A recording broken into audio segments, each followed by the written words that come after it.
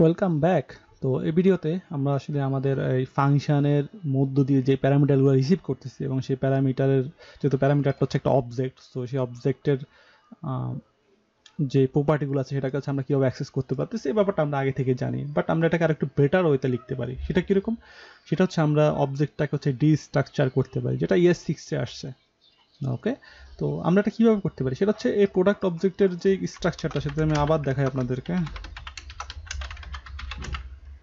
ES6 আমাদের লাইফটাকে অনেকটা ইজি করে দিচ্ছে। তাহলে দেখেন আমাদের এটা হচ্ছে সেই অবজেক্ট। আমি আপাতত একটা ফাংশন কল করি। সো এটা হচ্ছে আমাদের সেই অবজেক্ট। আমি চাইলে এই অবজেক্টটা থেকে এই যে প্রপার্টিগুলো আছে, প্রোডাক্ট নেম, প্রোডাক্ট প্রাইস, এগুলোকে হচ্ছে আমরা বের করে নিয়ে আসতে পারি। সেটা কীরকম? সেটা হচ্ছে যে আমি হচ্ছে একটা কার্লি ব্রেসেস দিলাম, যেহেতু অবজেক্টের স্ট্রাকচারটা আপনারা দেখেন যে আপনার কার্লি ব্রেসেসের মধ্যে কিন্তু আপনি অবজেক্টের কি ভ্যালু পেয়ার লিখেন। আমি একটা কার্লি ব্রেসেস দিলাম এবং আমি ইকুয়াল দিলাম আমি কোন অবজেক্ট থেকে আমাদের ডাটাগুলো নিয়ে আসতে যাচ্ছি, সেটা হচ্ছে আমাদের এই যে প্রোডাক্ট অবজেক্ট। সো এটা থেকে আমি আমার যে টার্গেটের ডাটা সেটা হচ্ছে নিয়ে আসবো। সো প্রোডাক্ট অবজেক্টের মধ্যে কি কি ভ্যালু আছে, প্রোডাক্ট নেম আছে, প্রোডাক্ট প্রাইস আছে, কোয়ান্টিটি আছে। সো আমরা চাইলে এখানে প্রোডাক্ট নেম, প্রোডাক্ট প্রাইস, আপনি যে কোনো অর্ডার আছে আপনি নিতে পারেন, কোনো অসুবিধা নেই। Product price, product quantity and product is available. So আমি এগুলো নিয়ে নিলাম।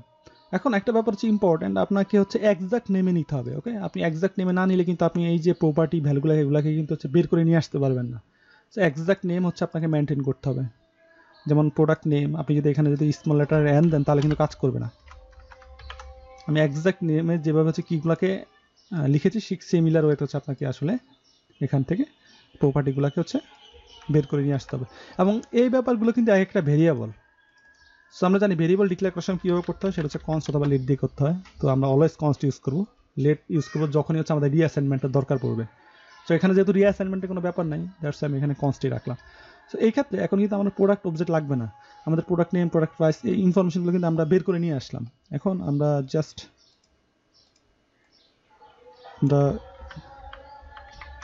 এটাকে উঠিয়ে দিলাম। ফাইনালি দেখেন আমাদের আউটপুট কিন্তু আমাদের ঠিক সিমিলার দেখাচ্ছে। ইভেন আমাদের সেকেন্ড ফাংশনকে আমি যেটা কমেন্ট আউট করে দিয়েছিলাম, যদি আমি সেটাকে আগের পজিশনে নিয়ে আসি তাহলে দেখেন আমাদের সেকেন্ড ফাংশনও কিন্তু কাজ করতেছে। তো দেখেন আমাদের লাইফটা কতটা ইজি করে দিচ্ছে আমাদের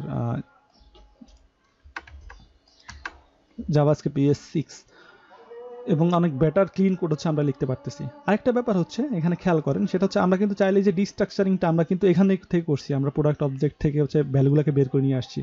সো যেহেতু আমাদের প্রোডাক্ট অবজেক্ট অলরেডি আমরা রিসিভ করতেছি অবজেক্ট হিসাবে, সো আমরা চাইলে আমরা ঠিক এই ইনফরমেশনটুকু আমরা যে ক্লিপস এখানেও দিয়ে দিতে পারি। ওকে, তাহলে আমাদের আলাদা করে ডিস্ট্রাকচার করার এখানে দরকার নেই, কারণ বাই ডিফল্ট এই এতটুকু ইন্ডিকেটই করতেছে এটা হচ্ছে একটা অবজেক্ট, যেহেতু আমরা হচ্ছে এখান থেকে অবজেক্টই পাস করতেছি। সো অবজেক্ট পাস করতেছেন এবং অবজেক্টের ভিতর থেকে প্রপার্টিগুলোকে আপনি কীভাবে বের করে নিয়ে আসলেন সেটা আমরা প্রিভিয়াসলি দেখিয়েছি এখানে। ঠিক সিমিলার হতে আপনি এখান থেকে বের করে নিয়ে আসলেন, সিমিলার হতে একবারে সিমিলার ব্যাপার। তো আশা করতেছি আপনি পুরো ব্যাপারটা হচ্ছে বুঝতেছেন যে অবজেক্ট ডিস্ট্রাকচারিং আপনাকে কীভাবে হচ্ছে হেল্প করতেছে। অবজেক্ট ডিস্ট্রাকচারিং যে শুধুমাত্র আপনি ফাংশনের ক্ষেত্রে ইউজ করতে পারবেন ব্যাপারটা তা না, আপনি কিন্তু এখান থেকে চাইলে ইউজ করতে পারেন। যেমন আমি যদি এখানে যদি দেখাই যে আমি হচ্ছে এটা আপনি সব জায়গায় ইউজ করতে পারেন, এবং এটা কিন্তু হচ্ছে অনেক অনেক বেশি ইউজ হয় এখন বর্তমানে। Product name, product price. So আমি দুইটা বের করে নিয়ে আসলাম, সবগুলা বের করতে হবে, এটা ম্যান্ডেটরি না। প্রোডাক্ট নেম, তাই না, নেম। তাহলে দেখেন আমাদের ব্যানানা এখানে চলে আসতেছে, যেটা হচ্ছে আমাদের প্রোডাক্ট ইনফো অবজেক্টের প্রপার্টি, প্রোডাক্ট নেম। আমি এক্সাক্ট নেমে আসলে অ্যাক্সেস করলাম। তো আপনারা দেখতেই পাচ্ছেন আসলে আপনি অবজেক্টকে কীভাবে ডিস্ট্রাকচার করে ভেতরের প্রপার্টিগুলোকে অথবা কিগুলোকে ধরে ভ্যালু নিয়ে আসতে পারেন। এডিশনালি আমরা চাইলে অ্যারেকেও ডিস্ট্রাকচার করতে পারি। সো আমি যদি যতটুকু জানি যে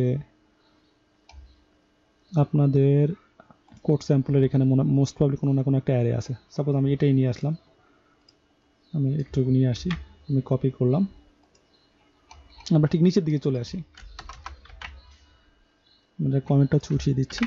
সো এখানে দেখেন এটা হচ্ছে প্রোডাক্ট ইনফো অ্যারে, তাই না? তো অ্যারের মধ্যে আমাদের কয়টা ভ্যালু আছে? 3-4টা ভ্যালু আছে। এখন আমি যদি চাই যে এই ভ্যালুগুলোকে আমরা ডিরেক্টলি অ্যাক্সেস করতে ডিস্ট্রাকচারিং এর মাধ্যমে ঠিক অবজেক্টের মতো করে, সরি ফর ইন্টারাপশন, আসলে আজান দিচ্ছিল, দ্যাটস আসলে ভিডিওটাকে পজ করতে হলো। তো আমরা তাহলে হচ্ছে প্রোডাক্ট ইনফো যে অ্যারে আছে সেটার মধ্যে যে ভ্যালুগুলো আছে আমরা ইন্ডেক্স ধরে অ্যাক্সেস করতে পারি। সো যেটা হচ্ছে আমরা এখানে প্রোডাক্ট ইনফো অ্যারে দিচ্ছি, আমি ধরে নিলাম যে আমাদের এই হচ্ছে আমাদের সেই অ্যারে, এবং অ্যারের ভ্যালুগুলোকে আমরা ইন্ডেক্স ধরে অ্যাক্সেস করতেছি। এটা আপনারা আগে থেকে জানেন কীভাবে করতে হবে। দ্যাট আমি যদি চাই যে এভাবে অ্যাক্সেস না করে আমি যদি চাই যে ভ্যালুগুলোকে বের করে নিয়ে আসতে, তাহলে আমরা একটা কাজ করতে পারি।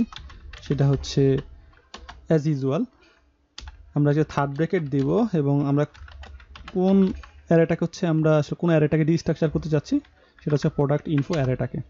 সো এক্ষেত্রে একটা ব্যাপার খেয়াল করেন, আমরা অবজেক্টের ক্ষেত্রে কী করেছি, আমরা অবজেক্টের ক্ষেত্রে কিন্তু আমরা কার্লি ব্রেসেসের মাধ্যমে হচ্ছে ডিস্ট্রাকচার করেছি, যেহেতু অবজেক্টের স্ট্রাকচারটা হচ্ছে কার্লি ব্রেসেস, তাই না? কিন্তু আমরা অ্যারের ক্ষেত্রে যেটা করেছি সেটা হচ্ছে আমরা থার্ড ব্র্যাকেট ইউজ করেছি, কারণ অ্যারের ক্ষেত্রে স্ট্রাকচার হচ্ছে থার্ড ব্র্যাকেটের মধ্যে আপনি অ্যারে ডাটাগুলো হচ্ছে লিখতে হয়। সো এবার মনে রাখতে পারেন আপনারা এখানে অ্যাজ ইউজুয়াল আপনারা হচ্ছে প্রোডাক্ট নেম।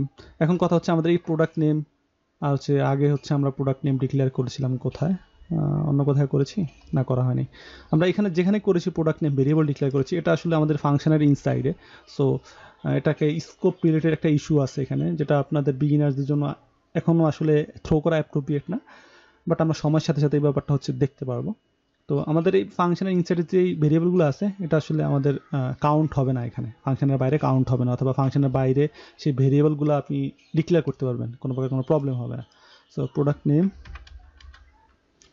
এখন এখানে একটা ব্যাপার হচ্ছে ইম্পর্টেন্ট, যে অ্যারের ক্ষেত্রে আমরা তো অবজেক্টের ক্ষেত্রে হচ্ছে আমরা প্রতিটা কিকে ধরে হচ্ছে অ্যাক্সেস করতেছিলাম, এবং প্রতিটা অ্যারের ক্ষেত্রে হচ্ছে অবজেক্টের ক্ষেত্রে কি ভ্যালু পেয়ার ছিল। সো আপনি জানেন যে কি এর নামটা কি, অথবা কোন কি ধরে কোন ভ্যালুকে অ্যাক্সেস করতে হবে। বাট অ্যারের ক্ষেত্রে কিন্তু কোনো কি নাই, জাস্ট ইন্ডেক্স 0 1 2 3 4 এভাবে আছে। তো আপনি যে কোনো নামে আপনি আসলে এখান থেকে হচ্ছে অ্যারের যেই ডাটাগুলো সেটাকে হচ্ছে আপনি অ্যাক্সেস করতে পারেন। তবে এই ক্ষেত্রে একটা ব্যাপার মনে রাখবেন, সেটা হচ্ছে যে আপনি যে অর্ডার অ্যাক্সেস করবেন আপনি সেই অর্ডারে হচ্ছে আপনি ডাটা পাবেন। যেমন প্রোডাক্ট নেমের ক্ষেত্রে আমি পটেটো, যেমন প্রোডাক্ট প্রাইস আমি যদি এখানে দিই, আপনি যে কোনো নাম নিতে পারেন, কোনো অসুবিধা নেই। সো প্রোডাক্ট প্রাইস আমি ধরে নিলাম 30, কারণ এটা এক্সাক্ট অর্ডার। পটেটো হচ্ছে 1 নম্বরে আছে, এটা 1 নম্বরে আছে, 30 এটা হচ্ছে 2 নাম্বার, 30 2 নম্বরে আছে, প্রোডাক্ট প্রাইস 2 নম্বরে আছে।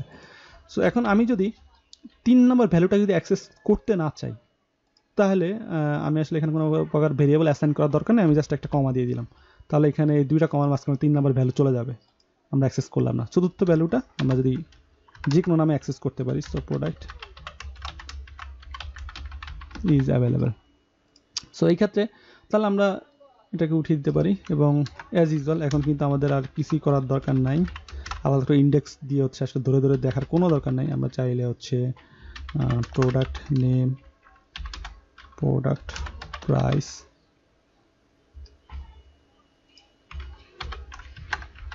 প্রোডাক্ট কোয়ান্টিটি আমরা চাইলে অ্যাক্সেস করতে পারি। সো প্রোডাক্ট কোয়ান্টিটি কিন্তু আমরা কিন্তু এখানে কিন্তু অ্যাক্সেস করি নাই, মানে আমরা ভেরিয়েবল অ্যাসাইন করি নাই, দ্যাটস আমরা প্রোডাক্ট কোয়ান্টিটি পাচ্ছি না, বাট প্রোডাক্ট ইজ অ্যাভেলেবল, এটা অ্যাভেলেবল। সো আমাদের জন্য আমরা এটা দিয়ে দিলাম। সো পটেটো 32 আসছে, তার মানে হচ্ছে কি আপনার অ্যারের ক্ষেত্রে ডিস্ট্রাকচারিং করার সময় হচ্ছে আপনাকে সতর্ক থাকতে হবে যে আপনাকে এক্সাক্ট অর্ডারে ডিস্ট্রাকচার করতে হবে, এবং আপনি নিজের ইচ্ছা মতো নেম ইউজ করতে পারবেন, যেটা অবজেক্টের ক্ষেত্রে করা যাবে না।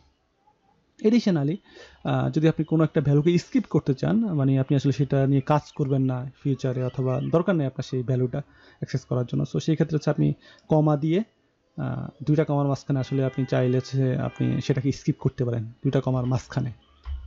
সো দ্যাটস ইট, আশা করতেছি আমি পুরো ব্যাপারটা আপনাদেরকে বুঝাইতে পারলাম। সো এই হচ্ছে অ্যারে ডিস্ট্রাকচারিং এবং অবজেক্ট ডিস্ট্রাকচারিং, যেটা রিয়েল লাইফে খুবই খুবই ইউজ হয়, এবং একটা মডার্ন একটা জাভাস্ক্রিপ্টের ফিচার্স, যেটা আমাদের লাইফটাকে অনেকটাই ইজি করে দিচ্ছে। সো দেখা হচ্ছে নেক্সট ভিডিওতে। আর নেক্সট ভিডিওতে দেখা হওয়ার আগে আমি কিছু ব্যাপার বলে নিচ্ছি, যদি আপনারা এই সিরিজটা ফলো করে থাকেন এবং ভিডিওগুলো ভালো লেগে থাকে, অবভিয়াসলি আশা করতেছি আপনাদের ভিডিওগুলো অবশ্যই ভালো লাগতেছে, যেহেতু আমি অনেক এক্সপিরিয়েন্স নিয়ে আসলে ভিডিওগুলো ক্রিয়েট করতেছি। তো অবশ্যই আপনাদের ফ্রেন্ডসদেরকে রেফার করবেন, এবং আমাদের অফিসিয়াল ফেসবুক গ্রুপে জয়েন করবেন, যেখানে পুরো সিরিজ রিলেটেড অনেক অনেক হোমওয়ার্ক থাকে। সো সেই হোমওয়ার্কগুলো যদি আপনারা প্র্যাকটিস করেন, আশা করতেছি আপনারা বেটার জাভাস্ক্রিপ্ট ডেভেলপার হয়ে উঠতে পারবেন। So that's it. এবং অবশ্যই প্র্যাকটিস করবেন, প্র্যাকটিস না করলে এগুলো দেখতে অনেকটা ইজি মনে হলো, কিন্তু প্র্যাকটিস না করলে আসলে বুঝতে পারবেন না যে আপনার কোথায় ভুল হচ্ছে। তো দেখা হচ্ছে নেক্সট ভিডিওতে। আসসালামু আলাইকুম।